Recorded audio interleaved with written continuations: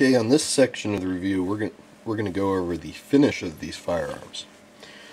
And I will say, I love my Remingtons, I love my Mossberg, but the Remington has a pitiful finish. Like this Express, this sort of, they call it rough bluing, it's sort of a phosphate. You can already see it starting to wear. This gun's only, what, you bought this 6 months ago, 8 months ago?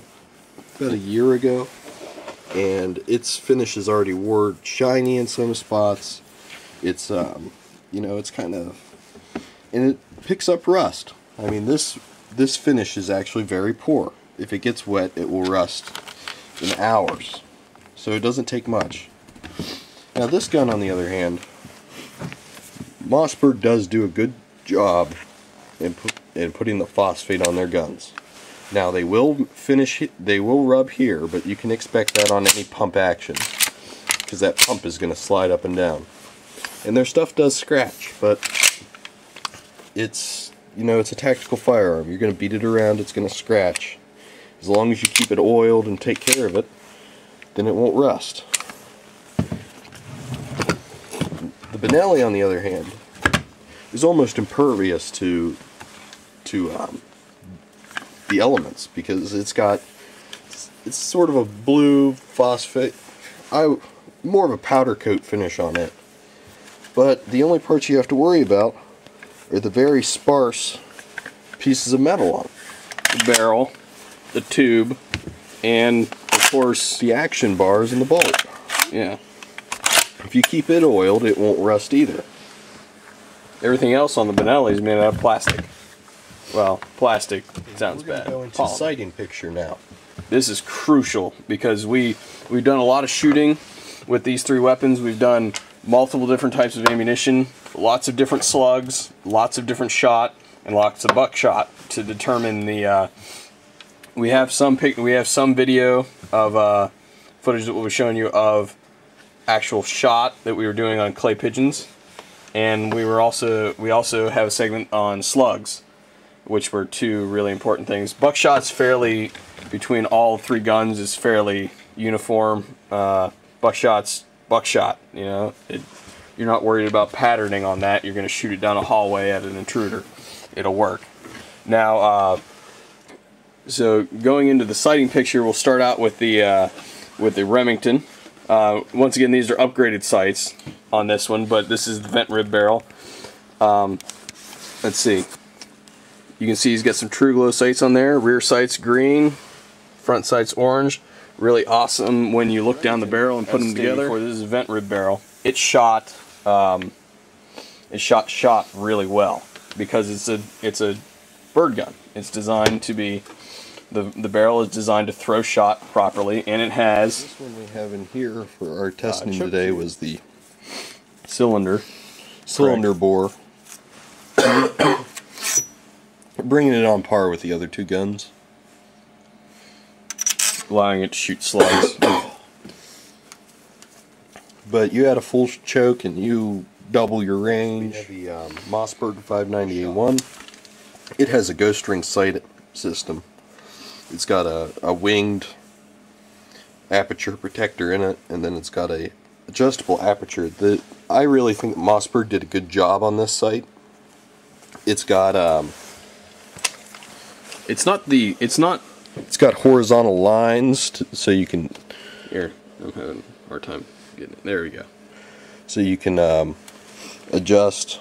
You have a steady point of aim, and they also added a fire orange front sight on it, which makes it very nice. It's visible in low light. You can see how nice that is. It's not the best ghost ring sight in the world, but it's pretty stout, and it's proven itself to be very versatile in different types of shooting. It's a wider aperture, which gives it, gives you faster on target, but it does sacrifice some of your some accuracy, because it is a bigger. You're looking through a bigger hole. Not only are you looking through a bigger hole, but your pin at the front is instead of a single dot, you've got a lot of up and down to choose from on your pin. Now it's very easy to see but it's a very large surface to put on target. So it did well in some instances and not so much in others. So we'll get to that in a minute though. Moving to the Supernova. Now the Supernova, I would say, has the best sights for various uses, depending on what you want it to do. It did very poorly in shooting shot. However, it still targets with slugs. The Benelli did really well. It doesn't swing well. The sights are very nice, as you can see. 2 dots there, small ring. Coming up front, you've got protectors with dots on them to line up with the dots in the back, and a single dot in the center. Very, very concise, very to the point, easy to use. You can see if I line it up there.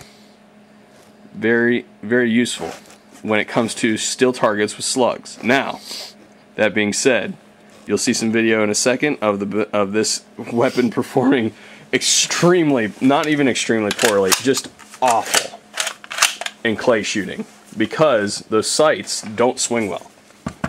If you have to move the gun rapidly at a moving target that is moving, I don't know, what's the average speed of a clay? Doesn't matter. Anyway, shooting at a target like that, not so good. Human-sized targets, A+. Next thing we'll go over is length of pull on these guns. My personal opinion is that the Remington has a very poor length of pull.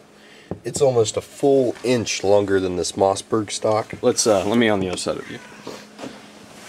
If you compare the stocks from receiver to receiver, you almost got a full inch of difference between the 2 stocks. It makes this Remington very hard to shoulder, but it also gives the shooter this thick limb saver pad for the added recoil of the Super Magnum buckshot and so forth. But it makes this gun a nightmare for short arm shooters or anybody who wants to bring it up real fast because it gets caught on clothing. Here, do that again so that we can. Wait, let's back out a little bit. Go ahead and shoulder your weapon. See, it can get caught under your arm because it's so long, so you have to. You really have to bring it up and swing it. It's a good gun for Mossberg on the other starting hand. Go ahead off and do at it. the shoulder. Has a shorter stock, which makes it very comfortable for shouldering. Going back to what he was saying earlier about the added recoil protection of this pad on here is fairly stiff as compared to the Remington pad. Very spongy.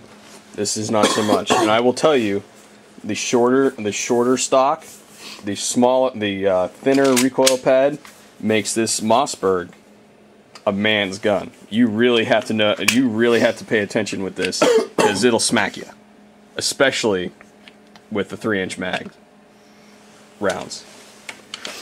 Yeah. Thirdly, we're going to go to the Benelli. It does have a longer length of pull, but it's more generous because it's got this pistol grip. You know, it comes up easy. It swings well. And the stock is also canted. If you put the stock, it is longer, but if you put the stock next to one of the other guns, you notice that the stock of we'll use the Mossberg for instance, has kind of a slope here that brings it down, but it's still in line with the barrel. It's still in a straight line with the barrel. The Benelli, on the other hand, if you'll look, the stock cants downward from the receiver, giving you that length of pull that is very comfortable and easy to and sometimes hard to swing, but because it's canted, allows you to bring it up quickly without it getting caught on your clothing.